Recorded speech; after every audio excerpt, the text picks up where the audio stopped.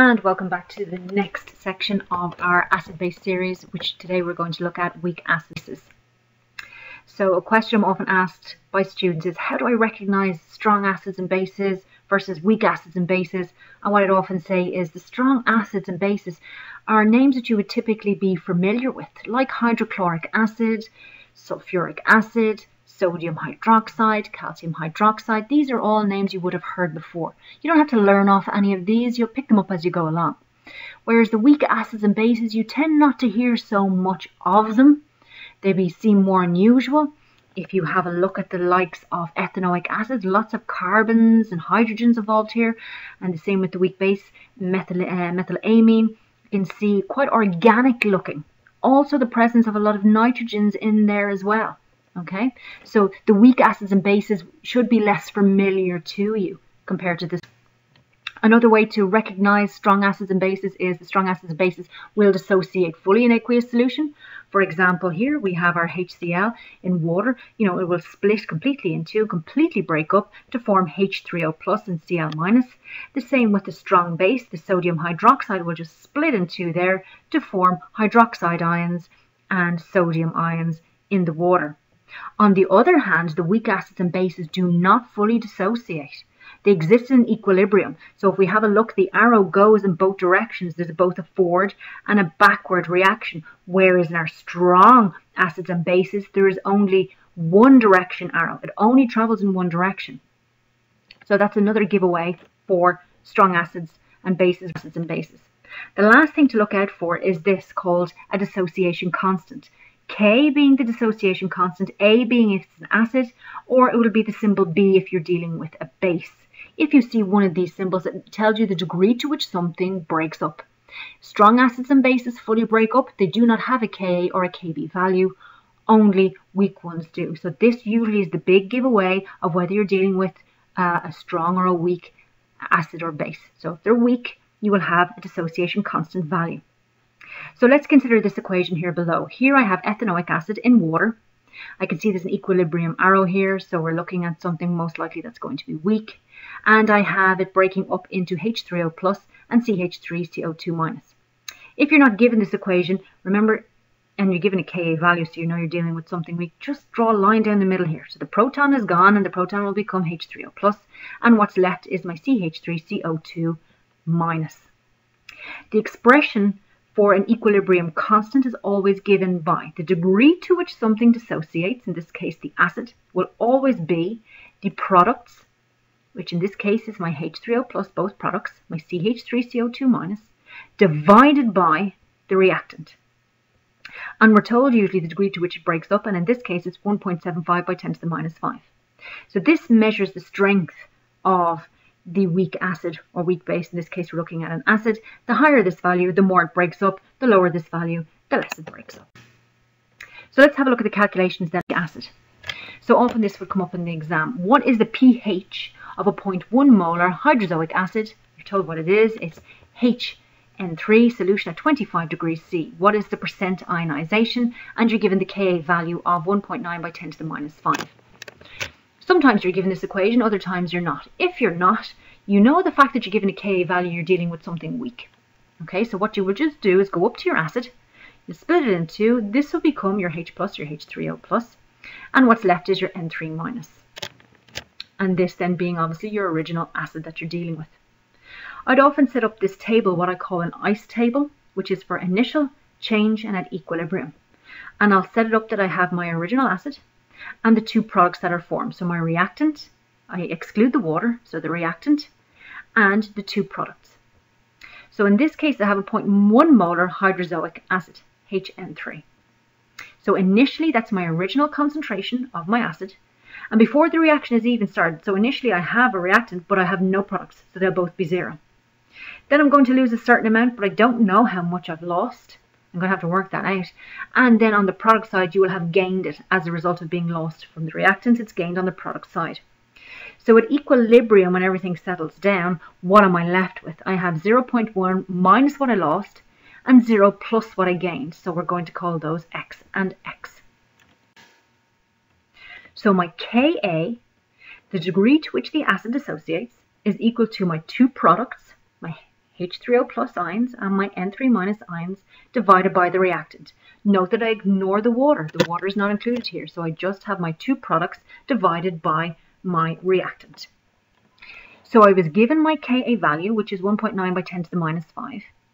I have let X represent my products, each one of them, X and X, because when this splits, remember, it'll split evenly, so you produce equal amounts of both products. The original concentration of the HN3 is 0.1 minus X, so minus what we lost to form both of these products. Now you'll note that I have the X marked in red, and we have to make an assumption here. And that assumption is that X is so small that when compared to the initial concentration and subtracted from it, it's going to make a negligible difference.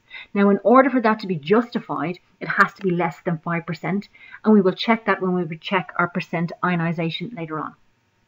So what have I got now? If I use that assumption, my equation should look like this. 1.9 by 10 to the minus 5 is equal to x squared, x by x, making x squared, all divided by 0.1 because I have dropped that x. So what I'm going to do now is transpose the equation to get x on its own and bring all my unknowns to one side. So I now have 1.9 by 10 to the minus 5 multiplied by 0.1, and that's all equal to the x squared. I don't want x squared, I want x. So in order to do that, just take the square root of it, and when you do, you end up at 1.3 by 10 to the minus 3 moles per litre. So let's have a look at what we're working out here. We had our substance, which was our acid, and we had our two products here that were formed. H3O plus is represented by X, and the N3 minus also represented by X. I've now calculated for X, and I know that X is 1.38 by 10 to the minus 3, so I can actually fill in now for these X values, and this is where the table is of very good use. But remember, I have to go back to my assumption and make sure that I can justify it, and this is the percent ionization. So how do we do percent ionization? It's always the acid ions, the product acid ions, divided by the reactant, the original acid, and then to bring it to a percent multiplied by 100.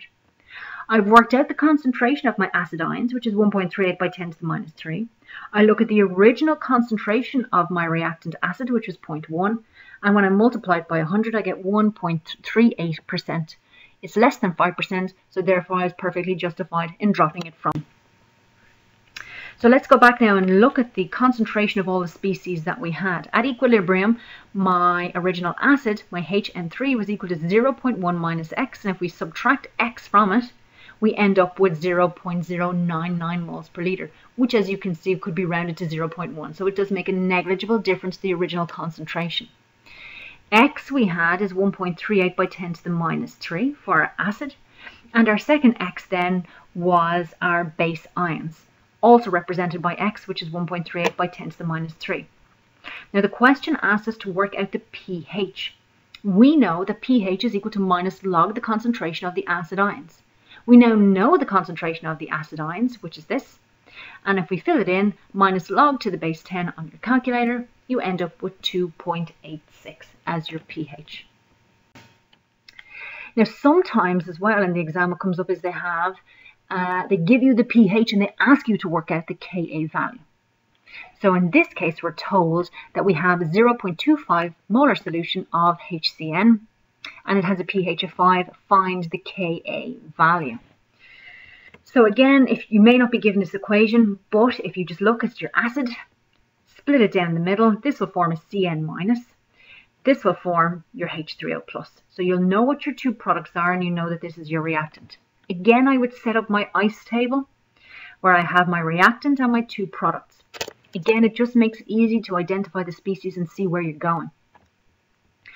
So we know at equilibrium then I will have 0.25 minus what I've lost, and then I will have gained X for both of the products. Now, I know that the pH is equal to minus log the concentration of my acid ions. I don't have acid ions, but I do have a pH, and I can use the pH then to find those acid ions if I use the inverse of this equation. And the inverse of this equation is H3O plus is equal to 10 to the power of minus your pH. So what I'm going to fill in for my pH here is 5. So I should have 10 to the power of minus 5, and when I put that into the calculator, I will end up with 1 by 10 to the minus 5. Now remember, let's have a look. H3O plus, what's that represented by on our table? It's represented by X. But guess what also is represented by X? My Cn minus 2. So I now have an X value. So I can actually fill in and find my values for all three species here. You need to remember that in order to work out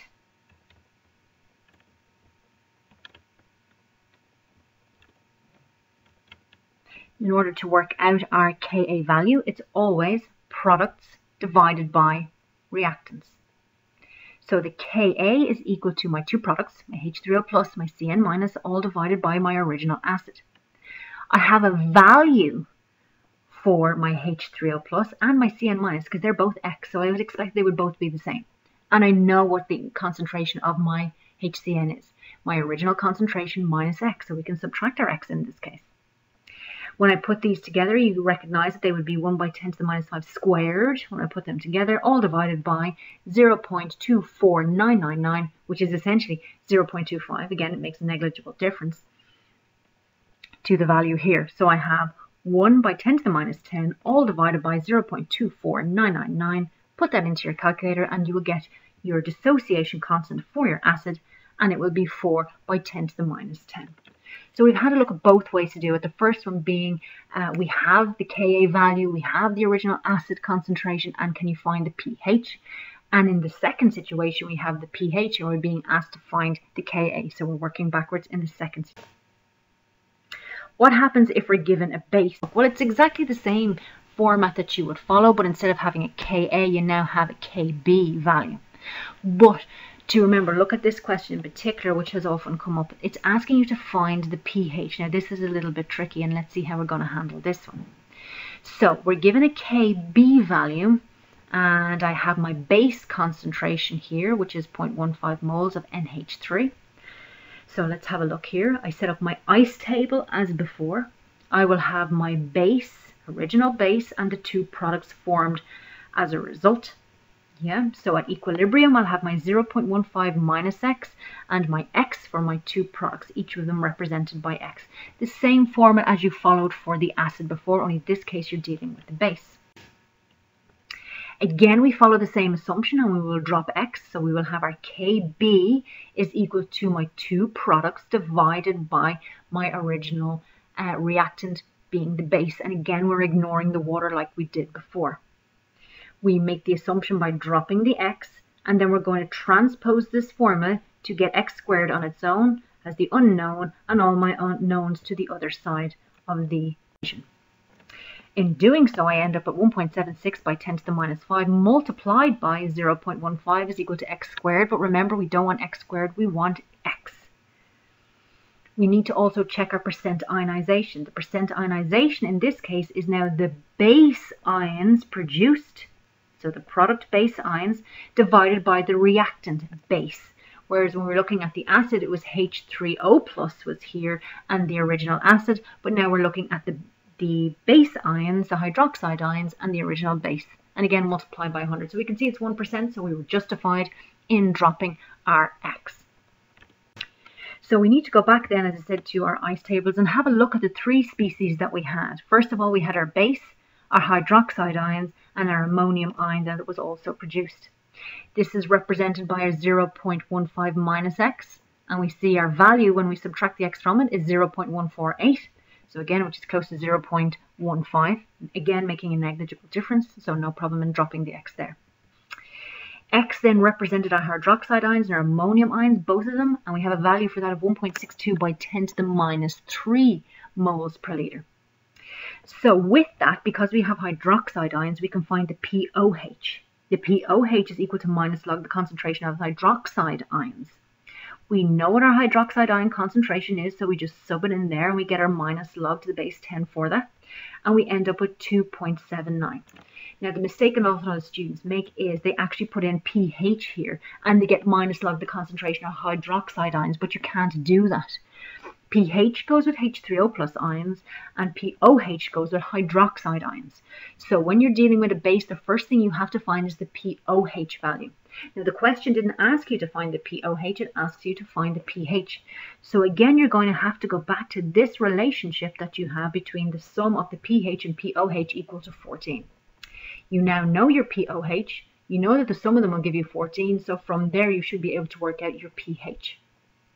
So the pH is equal to 14 minus your pOH, which is minus 2.79, and that's equal to 11.21. So just watch out for that. When you worked out your hydroxide ions, you have to find the pOH first. You cannot go directly to pH. And then from there, then, you can use the relationship of pH plus pOH is equal to 14 to elucidate then the pH. The last topic then we're going to look at is ionizations. So we're going to use this relationship of our Kw. So if you remember, we had Kw was equal to 1 by 10 to the minus 14. That the Kw was equal to the amount of acid and base that was produced. So acid H3O plus and Kb, your OH minus ions. And collectively at 25 degrees C, they gave you 1 by 10 to the minus 14. So let's have a look at it. It might come up for that. Determine the dissociation constant for a base for a phenolate in aqueous solution, which reacts as follows. The Ka is 1 by 10 to the minus 10 and the Kw is 1 by 10 to the minus 14. Sometimes they don't give you the Kw value, you'd be expected to remember that, but they will have to give you either a Ka or a Kb, and then you can work out the last unknown. So you will use this relationship. Kw is equal to Ka by Kb. You know your Kw, because that's given. You know your Ka, that's also given. So from there, you can work out the one unknown that is left, and that's your Kb. So Kw is equal to Ka multiplied by Kb. So if I want to get Kb on its own, then the Ka will then become divided by the Kw. So I end up with Kb is equal to my Kw, 1 by 10 to the minus 14, divided by my Ka, my 1 by 10 to the minus 10. And then when you work those out, it becomes 1 by 10 to the minus 4 is your Kb. Let's just have a look at one more before we go. Determine the Kb for a hypochlorite ion, OCl minus in aqueous solution, which reacts as follows. The Ka is 3 by 10 to the minus 8 and your Kw is 1 by 10 to the minus 14. So we have our Kw relationship is equal to Ka by Kb. I know my Kw, 1 by 10 to the minus 14. I know my Ka, 3 by 10 to the minus 8. Find your Kb. Now the relationship between the Ka and Kb is multiplied by, so when I bring it across the equal sign, it will become divided by. So 1 by 10 to the minus 14 is equal, divided by 3 by 10 to the minus 8 is equal to your Kb. Kb then is equal to 3.3 by 10 to the minus 7. So that's how we work out ionization constants when we're given one such as the Ka or the Kb, and we always know our Kw, which is 1 by 10 to the minus 14. We can find the unknown ionization constant from there. So thank you very much, and the next lecture we're going to have a look at in the acid-base series will be indicators.